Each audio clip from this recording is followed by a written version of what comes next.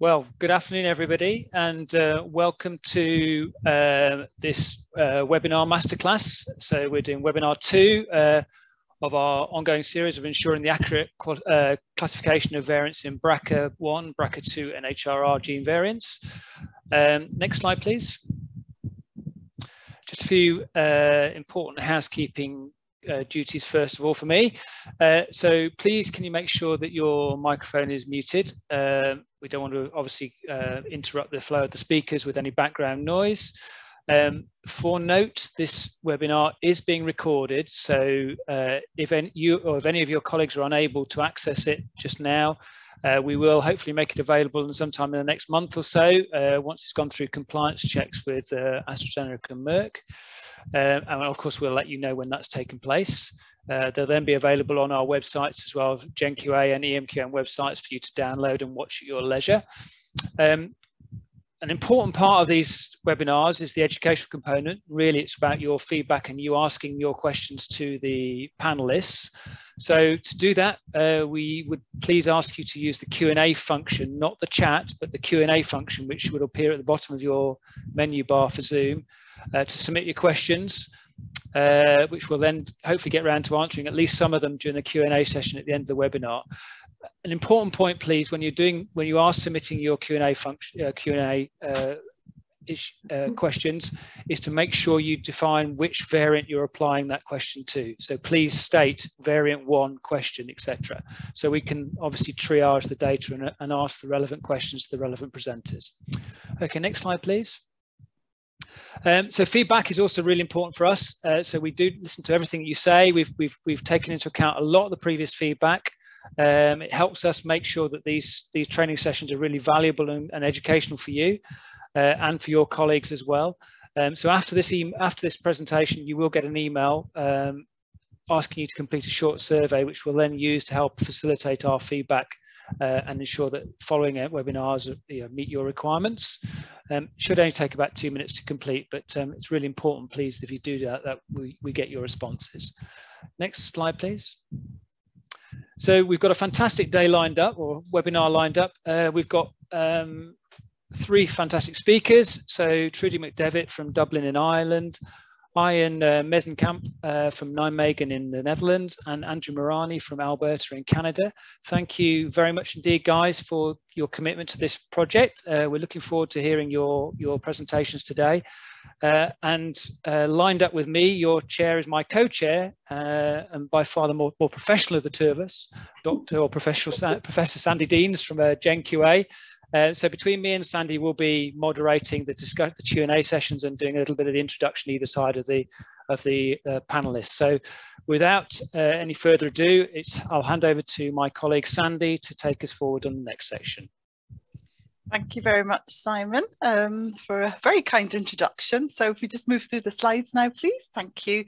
Just a disclaimer here for all of us presenting today. And then next slide. So just to put this webinar in context, we're now delivering run 8 of the GTAC variant classifications assessment. And today we're going to give an overview of our participation. It has just closed, so we're just starting to review the data. We have our expert panel who's going to give you a bit of background of the variants and how they have come to their classifications and what evidence has been used. And then obviously we will follow up with the EQA summary report from this run that you can then look at in more detail, and we'll have a lot more discussion for you for your education and learning going forward. So next slide, please. Just to put it in context, this variant assessment is an individual-based assessment. It's not laboratory-based. We have other EQAs that assess the laboratory's standard of variant assessment. This is very much for an individual, and it's about competency assessing, so you are able to demonstrate that you can accurately assess the pathogenicity of sequence variants. So it's delivered through the Genomics Training Assessment and Competency tool known as GTACT. And the idea here is you can go onto your online account, you can use them, access different tasks, scenarios, of which the variant assessment is one of them. And these are constantly reviewed. We do S&Vs, CNVs and other elements as well. So please do take a look. And it works really well for these particular variant EQAs. So next slide, please. So this is a snapshot of the data that we've had a look at for the first time for the assessment of Run 8. So it was delivered during the month of June. We had 534 individuals register. And as we see with other previous runs that this sometimes drops and the number of participants was actually 400. And this is covered by individuals based in 54 different countries. So it's really nice to see the global spread of participation, and I think that just identifies how poignant and important pathogenicity classification is across all areas of genomic medicine now. So as I say, we had a wide number of countries being representative, and the graph at the top here just gives a summary of those countries whereby we have more than 10 registrants. So we do have lower numbers in other countries, but it's nice to see that we are consistently getting high representation across all of the continents. One of the other things that's very important to look at is the classification guidelines that are being used. So this is a snapshot of what was used in Run 8. You can see here that the majority are still predominantly using the CMG 2015 guidelines alone as a standalone document and point of reference. However, we do see that predominantly the UK-based participants are also using a combination of these guidelines plus the ACGS guidance, which is a UK-based guidance document. We're also seeing a proportion of individuals then moving on to also include the CanVig UK guidance. And then we always have a smattering of those who are using other guidance documents or a combination of multiple different resources. So next slide, please. What's really interesting as well with the EQA participation is you can actually start looking at trends and seeing and monitor and identify any changes. It's really nice to look back on Run 7 compared to the data for this run. And you can see here that the main change is that as an increase in the use of ACGS guidelines along with ACMG. So we've seen an increase of those have reduced because more people are now using the CanVig UK guidelines. So we see an increase from 18% up to 28%. So I think it's raising the awareness through these educational webinars and the guidance webinar that we produced earlier in this year and last year, that people are becoming more aware of more resources and guidance that they can use and adapt, particularly for the HRR genes and BRCA1 and BRCA2. So I think it's really good evidence that people are changing their practice and hopefully learning from that. So next slide, please. Over the last few years, well, from 2017, you can see here that we have consistently had good levels of participation for all of the EQA runs. We have looked at expanding into the HRR genes and Run 7 really was just focused on HRR, but the feedback we're getting from the participants and yourselves is very much due to just mimic clinical practice. You don't know what's coming in the door. You don't know which genes are going to have the variants in them. So they much prefer to have that range of BRCA1 and 2 plus also the HRR gene variants included. Hence the change of format for 2022, whereby we've had all of the genes included in both runs. So next slide, please. This is a summary, and I guess for the first time you can see the expected classification of the variants that were included in Run 8. And you can see here that we have focused both on the ends of the spectrum. So we have pathogenic class 5 BRCA1 variant and 2 class 1 variants. So we'd be looking for very clear definitions of those pathogenicities for those 3 variants. And then also we know that to determine whether a variant is a class 3 or it can be moved up due to evidence basis to a 4 or a a 2, then we've put in 3 challenging variants in there that come out at class 3. So our expert panels are going to describe what evidence they've used and the challenges of moving them out of the class 3 variant classification. So next slide, please. We have great news. We can see here again, using trending data analysis across the EQAs, that we're seeing a real improvement in the accuracy and the sort of the consistency of variant classification. We have now in this run 13% of individuals who are classifying all 6 variants in line with the expert panel and expected classification, and also see a real shift into more variants being correctly classified. So I think this is a real good example of how continued participation in EQA and also educational webinars actually can really benefit genomic medicine and the patient service that we do provide to everyone through the global labs. So I will stop talking about general stats and data now and hand over to the expert panel. Arjun, I think I'm coming to you to kick us off with the first variant, which is an ATM variant. So over to you now, please. Thank you. Thank you, Sandy. I'm Arjen Mensenkamp. I'm a clinical laboratory geneticist in Nijmegen, the Netherlands. And I would like to discuss the first variant on the list, indeed a variant in ATM. Next slide, please.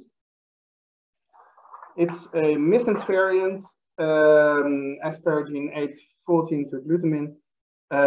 It's a missense variant, glutamate, I'm sorry. It's a missense variant, and outside the known functional domains, at least outside the known clinical relevance domains. Next slide, please. And it is mentioned in ClinVar many times, 17 times, most of them with the benign classification. LOVD, it has been mentioned as benign and likely benign. It is present in NOMAD, and we chose here the non-cancer female version 211 database, and where it is present in 0.02% in all individuals, and specifically 2.4% in the African Americans. It also contained 8 homozygotes for this variant. The REVEL prediction score, a prediction that includes many other prediction tools, and so it accommodates the more classical prediction tools, comes on a score of 0.34, which is higher than 0.249, the level of a benign variant. The SIFT polyfen didn't agree, and Align GVGD came up with the C0, so towards benign. Next slide, please. So our classification was as follows. There was no evidence favoring pathogenicity, and we had evidence favoring benign. As we have a BA1, the official category is allele frequency over 5% in control cohorts, but that is the general rule, also applicable for recessive disease. For a dominant disease, in which we now here view this variant, we have a 0.19% in NOMAD in total. But in the African American non-cancer cohort is almost 2.5% heterozygosity, which is far over the limit of 0.5% as given for ATM. I will come back to that later. In addition, but of course, BA1 is a standalone criterion already, so that will make it enough to make it class 1. But BP2 can also be considered. And as this has been observed in trans homozygous in presumably healthy individuals in the NOMAD database.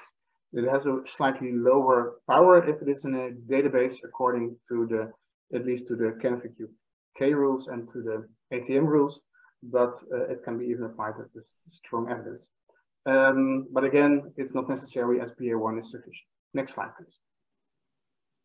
Our participants, agree with the class 1 classification for the majority, but still almost 100 participants chose class 2, likely benign. Of course, both will have a similar outcome in the reporting. So next slide, I would like to give some explanations. There is always some debate what kind of data set you can use for classifying BA1. The African population is the size of the tested samples is quite big and is normally large enough to make classification like this. But 2.5% in that population is over 0.5, and that is specified in the variant creation expert panel for ATM. It's a ClinGen effort for expert panel on ATM breast cancer variation, and the rules from the VSEP has been replaced by the Canfic UK. It replaced their own rules, so we will continue with the ATM specific rules as the standard for ATM. They apply to 0.5% as a cutoff for BA1. So BS1 is not applicable as the frequency is over 0.5%. The BS2 is observed in a healthy adult individual is not applicable for breast cancer for ATM as the penetrance is reduced, so you can only use that for high penetrance variants. BP4 is also a good one, but if you follow REVEL, and that is written in the VSEP ATM classification as the sole source of classifications, the score is 0.34, which is too high to call it BP4. BP6, what has been used by some of you, so that is expert opinion, is by using a ClinGen rule is discontinued. Next slide, please. And I will hand over now to the next presenter, and that is Trudy. Thank you, Ahan. So I'm going to just bring you through two BRCA1 variants that are at opposite ends of the pathogenicity spectrum, but with very similar categories of evidence applied for their classification. So next slide, please. So the first variant is a missense variant in BRCA1. The prior risk of pathogenicity is therefore unknown, and it's a clinically significant residue in the BRCT domain, methionine 1775. So next slide, please. It's reported as pathogenic widely. There are 7 submissions on ClinVar since 2018 when the ACMG guidelines would have been applied. And it includes Enigma, which gives it a pathogenic score. So it has a 3-star rating on ClinVar. It's pathogenic on LOVD, on BRCA exchange with the Enigma data. On NOMAD, on the NOMAD non-cancer females data set, it's present in 1 individual in greater than 50,000 individuals. So that's a frequency of 0.0019%. The REVEL score for this variant is 0.728, and other in silico tools also support pathogenicity. So next slide, please. So we didn't report any evidence favouring benignity, and the evidence that we agreed to be applied for pathogenicity are as indicated in this table. So starting with BS3 at a strong level, this is functional evidence, and we based it on 2 functional studies that have been validated using the BNIC assessment, validated for use with PS3 at a strong level. So that's Findlay et al. And Bowman et al. So we could apply PS3 strong to this variant.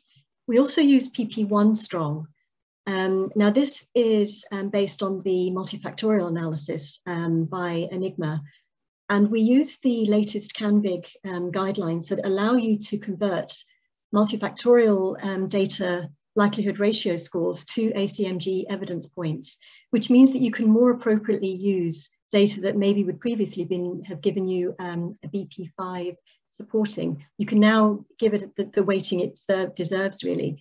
So the multifactorial data for segregation gives, it has a likelihood ratio for odds of causality at 229. So this converts to 7.42 ACMG evidence points, which gives you a strong for pathogenicity for segregation. We also apply PP3 based on the REVEL score of 0.2728, and also PM2 supporting given the one individual in greater than 50,000, which reaches the threshold for PM2 use of less than 0.002 in a control cohort of greater than 50,000. So with 2 strong and 2 supporting, we've already got class 5. So next slide, please. Other evidence which we agreed could be applied is PS4 at a supporting level, whereby the variant prevalence in affected individuals is increased compared to controls. There are 5 cases on the UK database, but the ethnicity of the cases isn't available. So you couldn't perform case control analysis because you need to use matched, ethnically matched controls. There are 19 breast cancer families in the Rebecca et al. Publication of nearly 30,000 families, and also the fact that PM2 is applicable. All this evidence allows you to use PS4 at a supporting level on a case counting basis. We also agreed that PM5 at a supporting level could be used.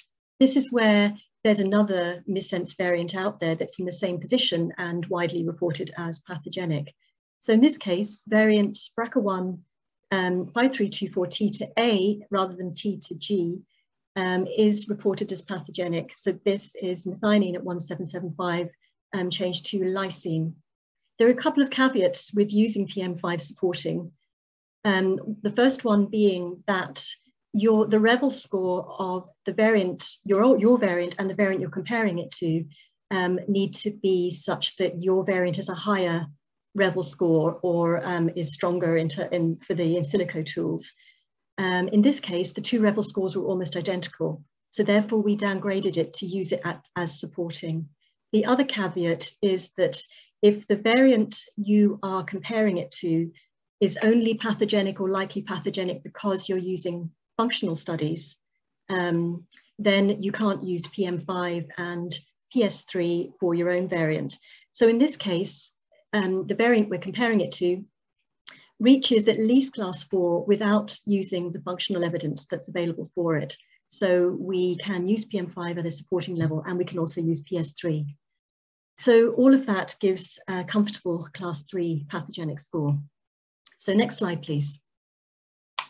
So you can see that about 92% of participants reported a class 5 and a small number class 4. So the clinical actionability of the outcomes is the same, so that's really good. We did notice though in the class 3 participants that there were a significant number that actually classified the variant as class 5, but when you look at the evidence, there wasn't quite enough to get it to class 5 and they should have been a class 4. And also for some of the class 5s, only class 5 was entered without accompanying evidence, probably potentially based on the Enigma classification. So next slide, please. So looking at it in a bit more detail, about approximately 90% returned class 5 using the evidence that's listed there.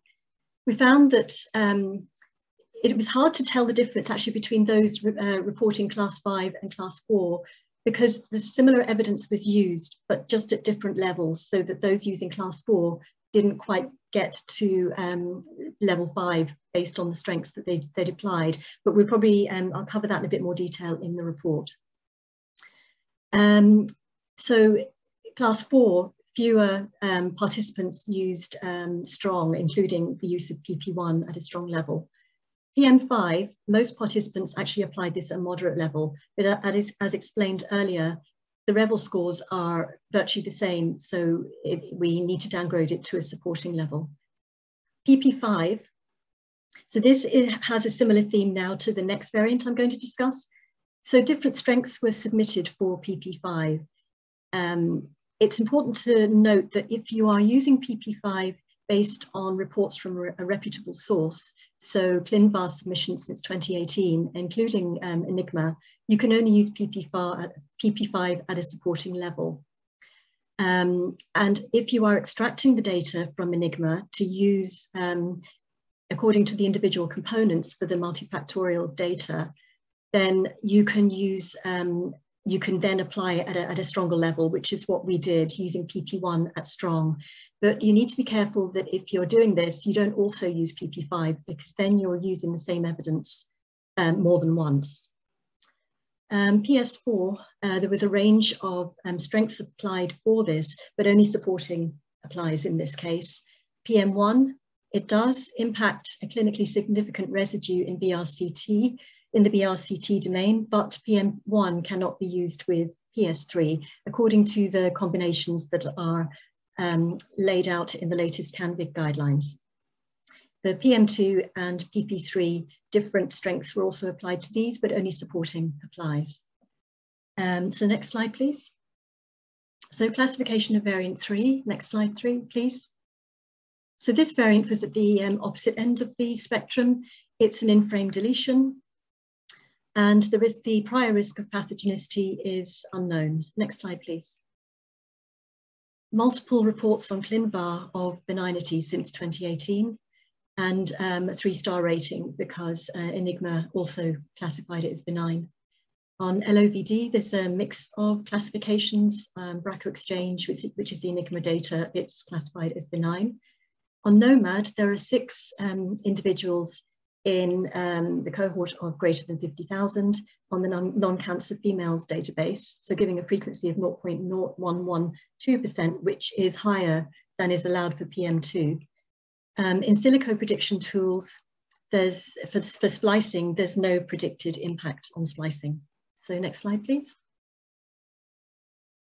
So there was no evidence favouring pathogenicity, and for benignity, we applied BP6 at a strong level, similar to the previous variants, by extracting the multifactorial data from the Enigma submission in Parsons et al. So doing that and using the table in the latest CANVIG guidelines, you can get a strong for benignity. And we also applied BS3 strong based on validated functional studies that allow you to use BS3 at a strong level, Bowman et al. 2020. So already we've got a class 1 benign because we've got 2 strong pieces of evidence. Additional evidence that we did discuss as a group, there's an error here, so my apologies. This should be BP3 supporting, not strong. So sorry about that.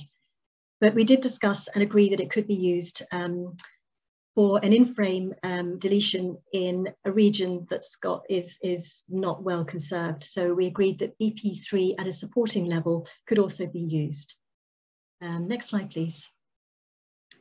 So the summary of the classifications, the expected was class 1, but most participants returned a class 2, and a small number also class 3. But for the class 1 and 2, the clinical actionability outcome is the same again, so that's good as well.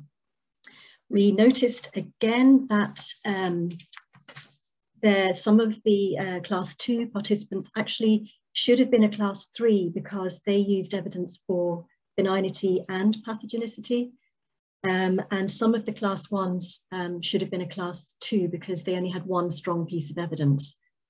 So next slide, please. So for class 1, you needed 2 strong pieces of evidence.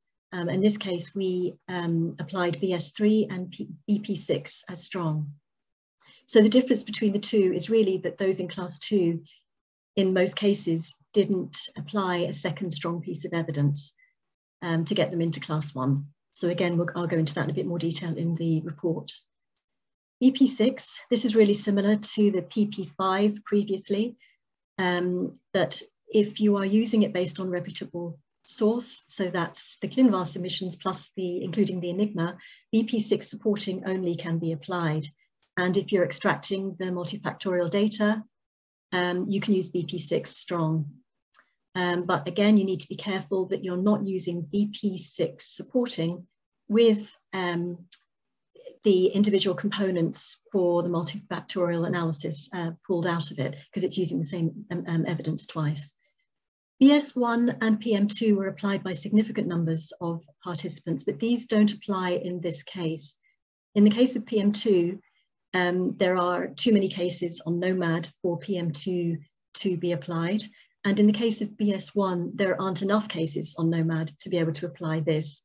If you look at the CardioDB tool, the maximum tolerated allele count for the variant in the NOMAD population that you're looking at is actually 15 females, and we've got 6 females. So neither of these lines of evidence for population data can be applied.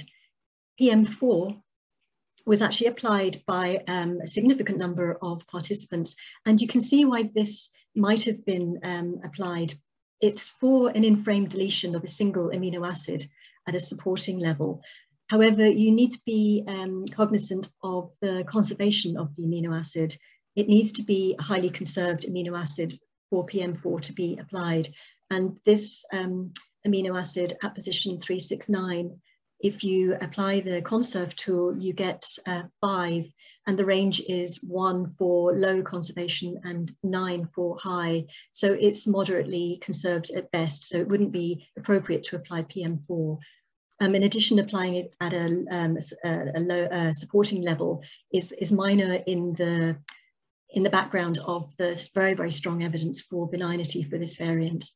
BP4 was applied also by significant numbers. Now, we didn't apply this because BP4, the in silico tools are designed for missense variants and the effect on protein function.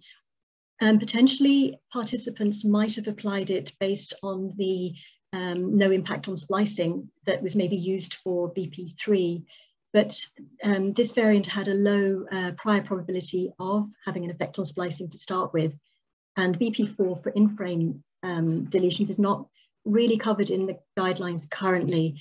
There will be some guidance from the Enigma group for BP4 use for in-frame, small in-frame deletions in the near future, but at the moment we agreed not, we didn't use BP4. So next slide, please. So now I'll hand you over to Andrew for variant 4. Thank you, Trudy. Next slide, please. All right, so variant 4 is a BRCA2 variant. It's a missense variant at nucleotide 202. It's an 8G. The prior risk of pathogenicity is unknown, and it's not in a functional domain. Next slide, please. So this variant is in ClinVar.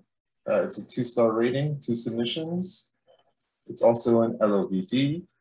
It's not present in the NOMAD non-cancer group. It's got a Revel score of 0.101.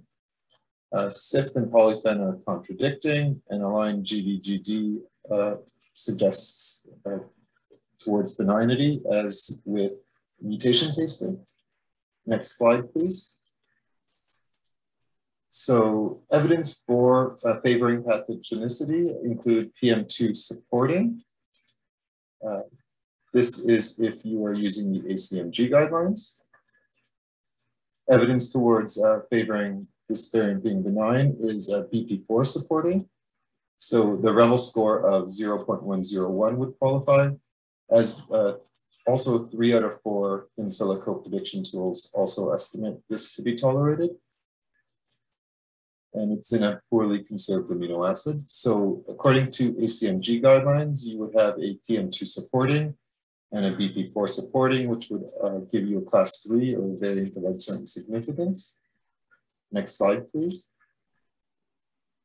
So this is where it gets a little interesting. If you're using the CanVig UK guidelines, you use the evidence slightly differently for this. So being absent from NOMAD would qualify for a PM2 moderate. You would also have the BP4 supporting because of the Revel score. But using guidance from the BRCA1 and 2 specific CanVig UK guidelines, you can also use BP1 supporting, as it's not in the DBD domain of the gene. You still arrive at a class 3, a variant of uncertain significance, but you do have different evidence or slightly modified evidence to get you to this point. Next slide, please. So the majority of participants classified this as expected as a variant of uncertain significance. However, there were a few that classified this as likely benign and likely pathogenic. only one is likely pathogenic. The reason for the individuals classifying this as likely benign weren't always completely, so not all the evidence that was used to arrive at this classification was clicked off. It seems it could be because they used the two benign pieces of evidence, but didn't use the rare or absent from population databases. Unfortunately, I wasn't able to see which guidelines these individuals were specifically following, but I suppose it's possible if they were using the CanVig UK guidelines and did not use the evidence that this variant was rare, that could be how they arrived at the likely benign, as that seems to be the evidence that was used. Next slide, please.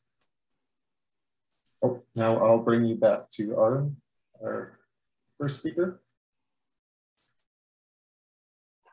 Yes, I will continue with the PELB2 variant. So next slide, please. This concerns a missense variant in PELB2, tryptophan 912 to glycine. It is present in the WD40 repeat, which is known for its interaction with BRCA2 and RED51, amongst others. Next slide, please. For this variant, we checked the databases. It is not present in ClinVar at the moment. It is present in LOVD, but without classification. The variant is not present in NOMAD, and the REVEL score is 0.56. SIFT and polyphen are both deleterious, and aligned GVGD is C65, which is also deleterious. So it is a very highly suspicious variant on the basis of these resources. Next slide, please. There is no evidence favoring that there's a benign variant. We came up with 3 applicable criteria for pathogenicity. The first one is PS3 moderate, a well-established in vivo or in vitro functional study. And for that, we used the Boden study published in 2019, which showed a 90 to 95% reduction in homologous recombination and sensitivity to PARP inhibitors compared to truncating variants. We assessed this assay by the previously mentioned Burnage method and applied it at a moderate level. I will come back to that later. As the variant is not present in NOMAD, you can apply PM2 supporting according to the HCMG criteria, and but if applying the CanVig UK guidelines, you can apply it at a moderate level. The next is the PP3, which is also a difficult one for here. Multiple in silico tools, as the one I just mentioned, predict a deleterious effect, but not all. I will come back to that in the next slides.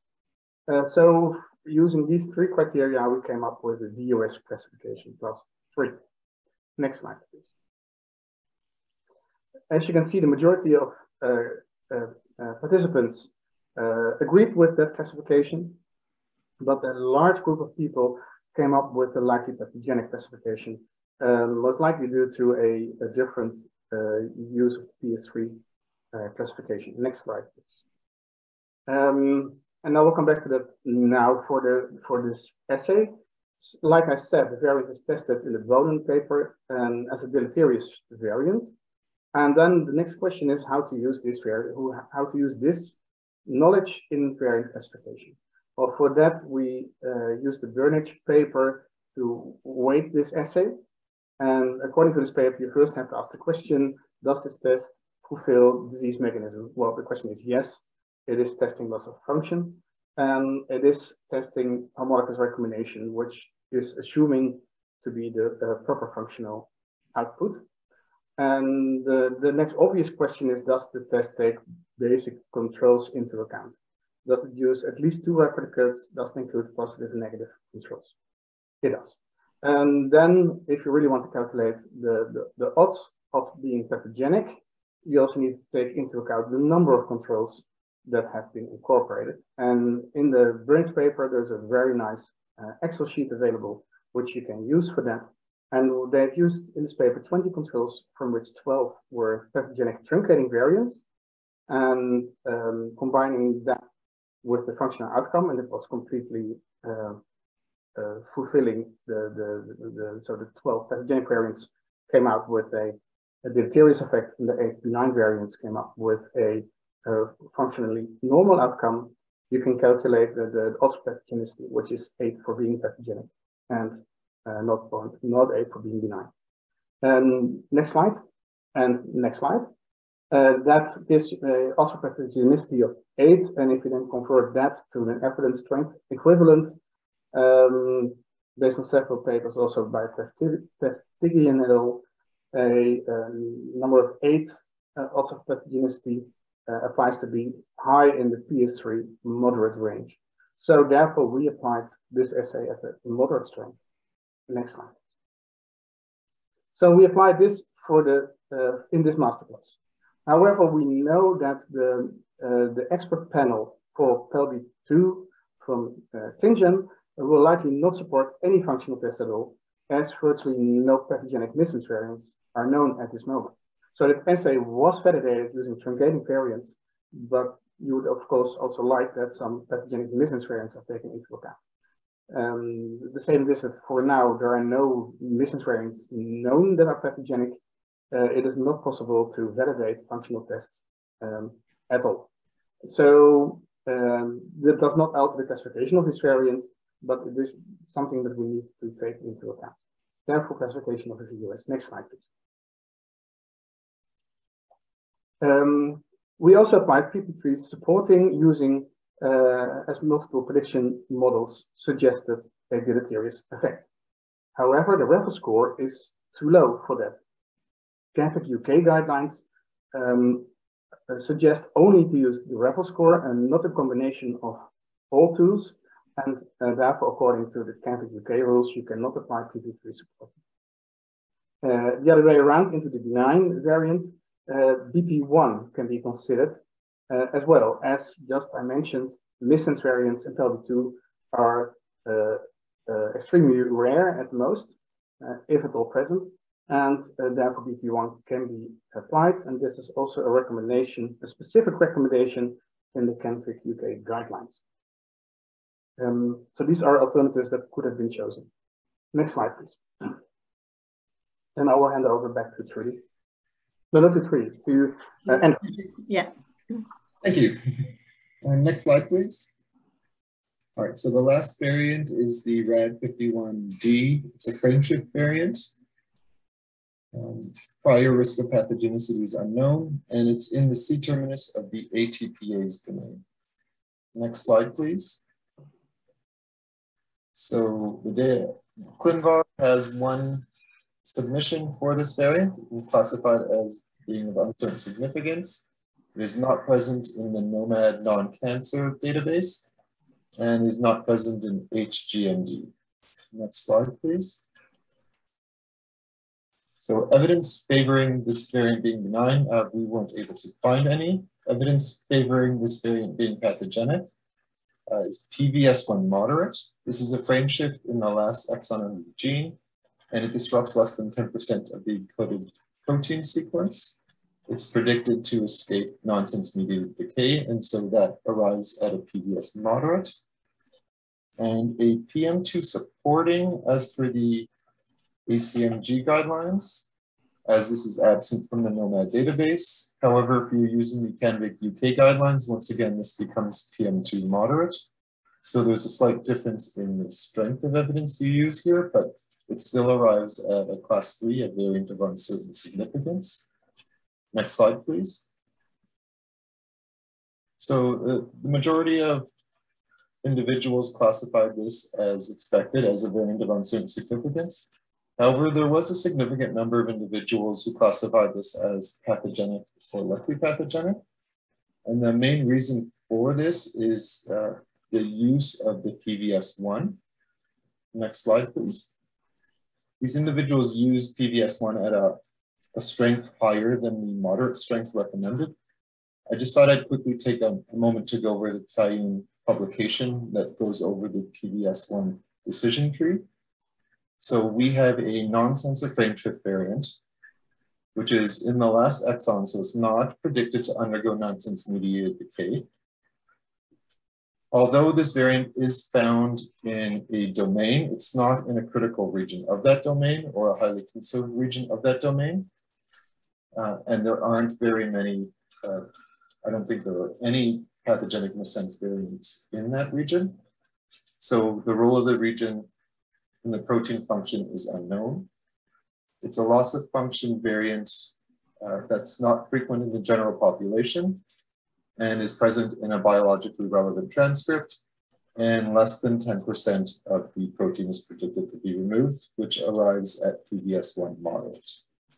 And this is just a schematic of, it's a review article of the common pathogenic, known pathogenic variants in RAD51D, and you can see at the tail end here where our variant is found, there really aren't any recurrent pathogenic variants, so it's unknown if this region is critical for protein function, specifically where this is.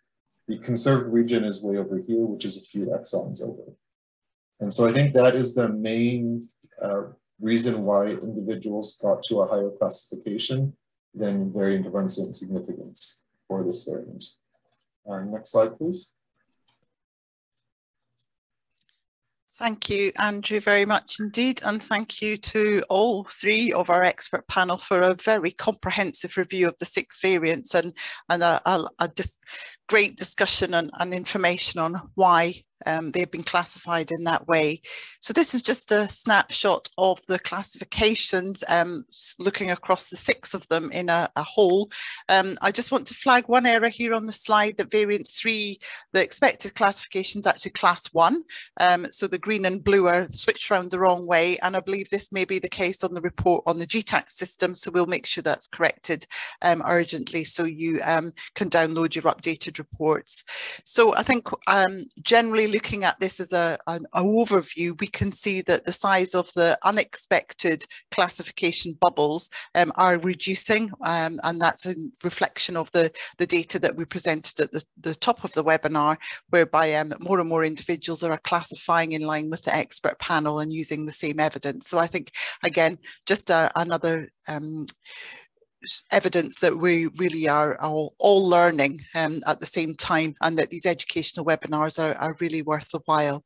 So I believe there's quite a few questions in the Q&A function now, so please do put your question in if you've not already done so, and as Simon requested, if you could just start by saying which variant your question's related to, so we can actually pick off our expert panel one by one and make sure they're answering the right case for us. So Simon, I'll hand back to you then to start us off.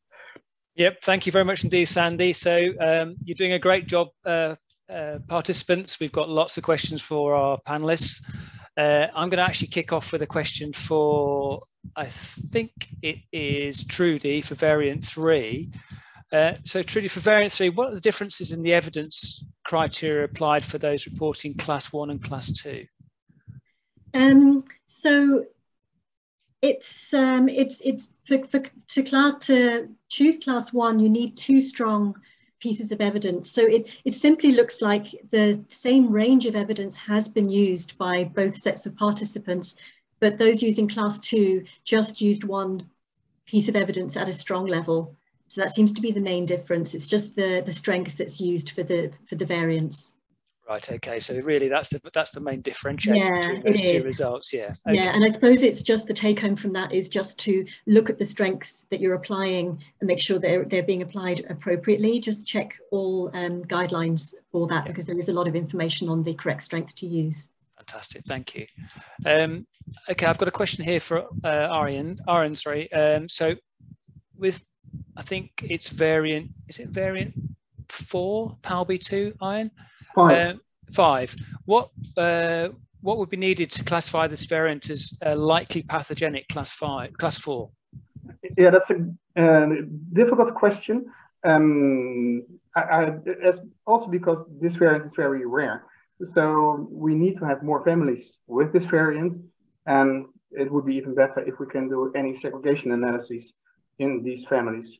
And if you also can prove that all these tumors are HR deficient, And perhaps if we have multiple independent functional assays that point in the same direction, we might be able to get to class 4, because yeah, if you look at it, your first suggestion is it might be class 4, and it is also some people from the participants chose class 4. But we have to be careful here. We have examples, for example, for CDH1, where a functional assay was completely misinterpreted and missense variants were classified too high on the basis of functional assays. So we should be careful here with applying a functional outcome before knowing that missense variants are pathogenic at all. I mean, you make an interesting point, a general point there about the lack of evidence for a lot of these variants in these genes. I mean, it seems, you know, obviously there's really well established data for BRCA1 and 2, but as you start to get into more of the HRR genes, there's clearly a lot less evidence, isn't there, on levels of functional effect of all these different variants. So it is becoming much more difficult to actually give a really good classification of the variants. Yes, and also because of the lower penetrance of these variants, it is hard to get really nice penetrance, as we know from the in the olden days from the BRCA1 and 2 variants that were highly penetrant and very present in families. And that will not happen for, well, especially not for ATM or CHEK2.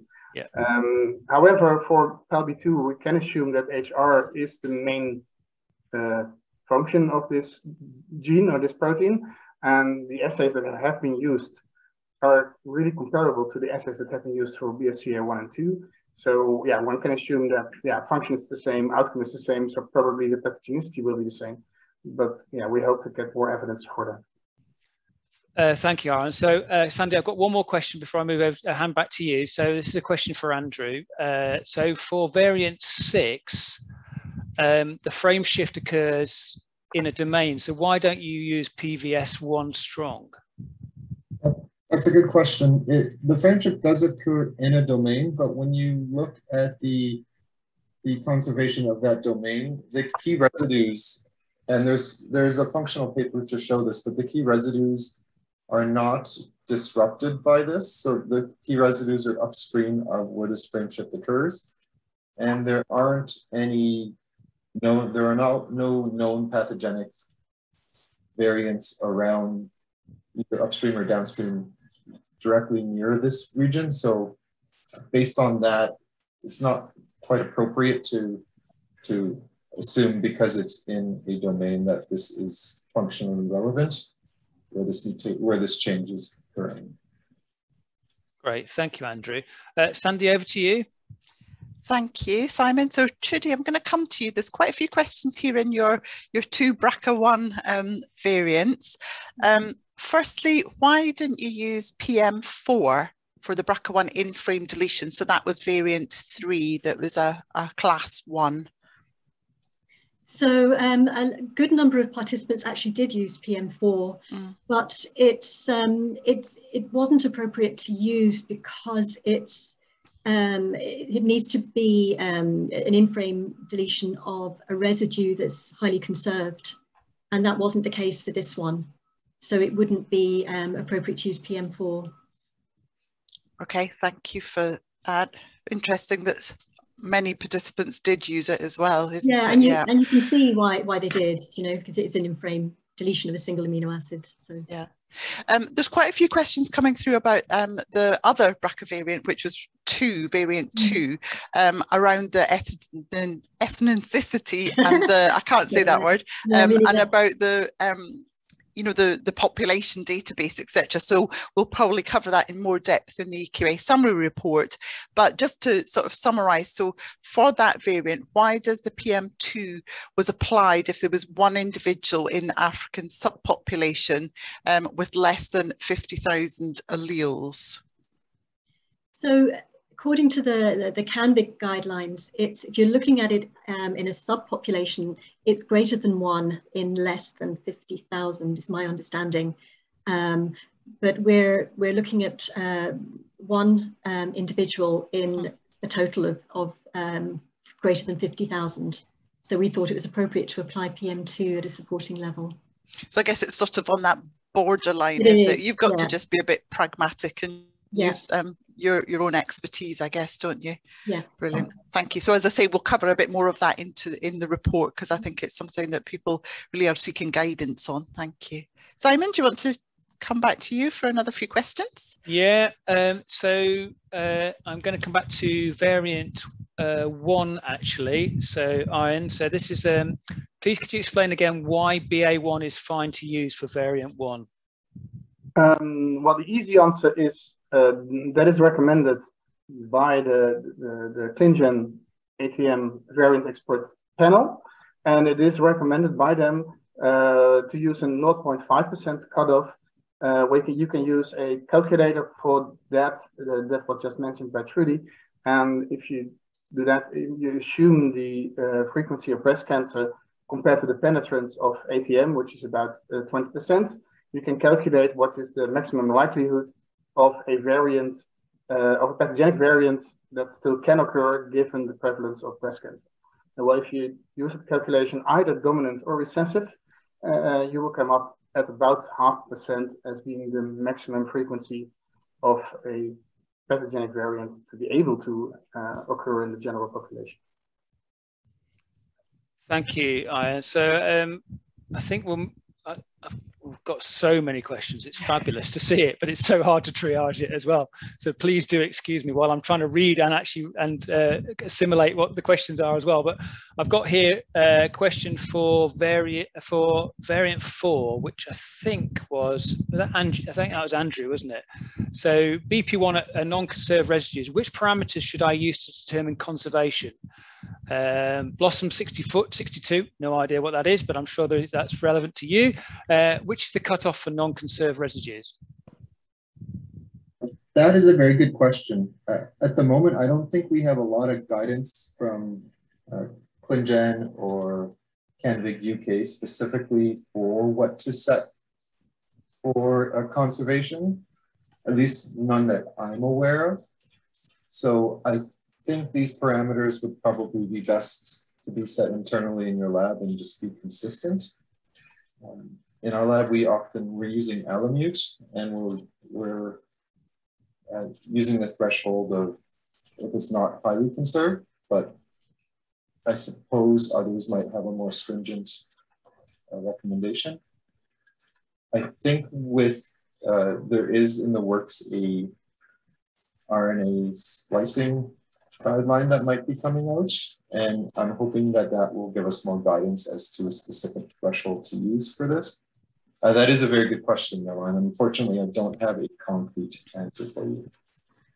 Certainly one I think we could perhaps consider for the scheme report if we've got more questions coming in related to that, couldn't we? So it obviously covers an interesting perspective.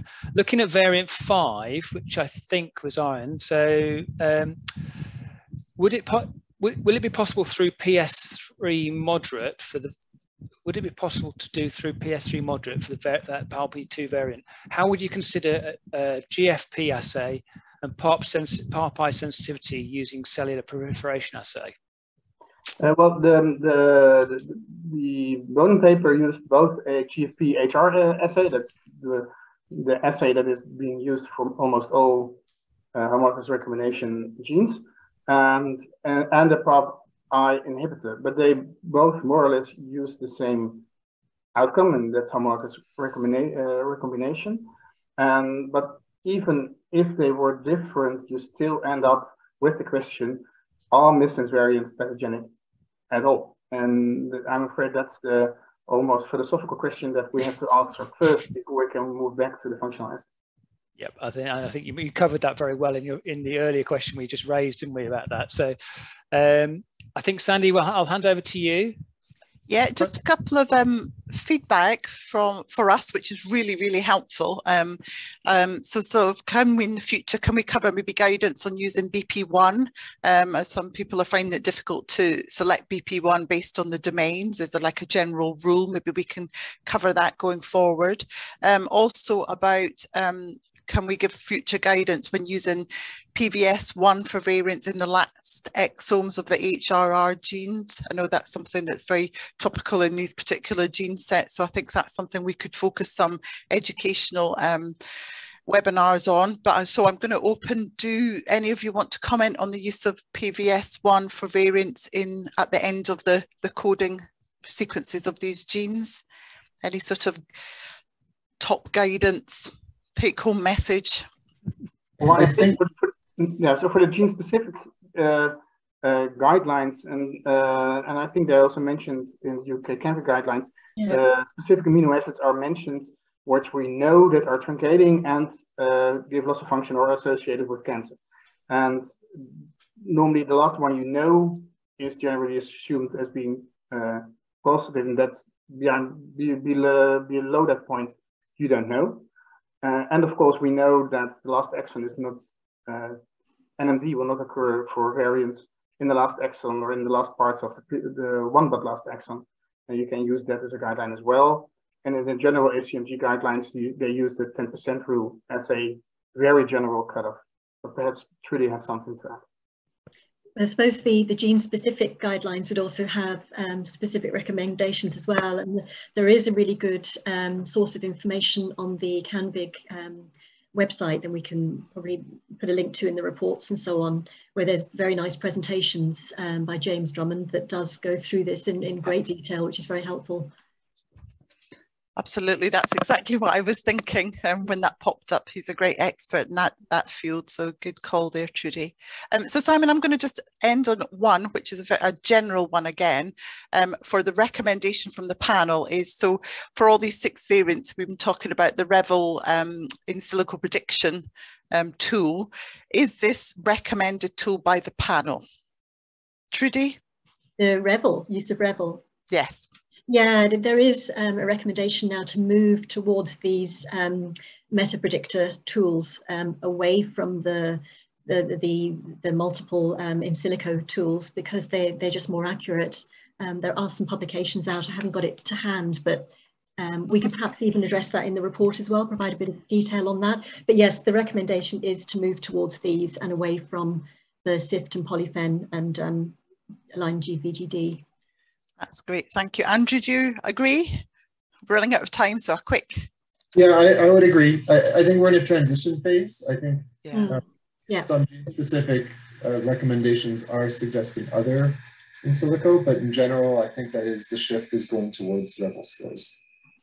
Great, thank you. Ajahn, anything you want to? Yeah, I know that for BRCA1 and 2 and TP53 base del is being recommended, and basically because it also includes indel variants that can be predicted. And so yeah, REVEL is better than the one we previously used, so it is an improvement. Great, thank you all. So Simon, I'll hand back to you to close the session. Yep, thank you very much, Sandy, and a big thank you to you, the participants. We've had about 150 of you today dialed in, which is brilliant. We hope you found this educational and helpful to you. Please do make sure you join us for the next run 9, I think it is, later on in the year. A big thank you also to our panelists. Your expert knowledge is unbridled, and it's fantastic to have you involved in this project and in this webinar series. So thank you to you for all the time and commitment you put into that as well. Thank you also to our organisers, MSD and AstraZeneca, and most importantly, thank you to my host, Sandy Deans. We wish you a successful and enjoyable rest of the day, and we'll look forward to catching up with you later on in the year. Thanks very much indeed. Thank you. Thank you. Bye.